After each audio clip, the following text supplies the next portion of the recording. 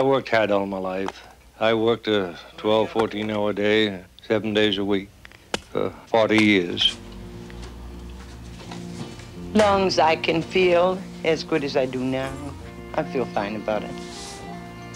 John and Margaret Wynne have invested a lifetime in America, and they are still looking forward to a better future. I think older people are quite a top priority with the President Carter. At our age, Social Security and Medicare are the biggest concerns right now. What else would it be? Does this bother you any?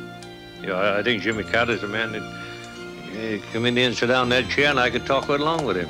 And I think he'll work more for the older people if he can. I think he cares about the people.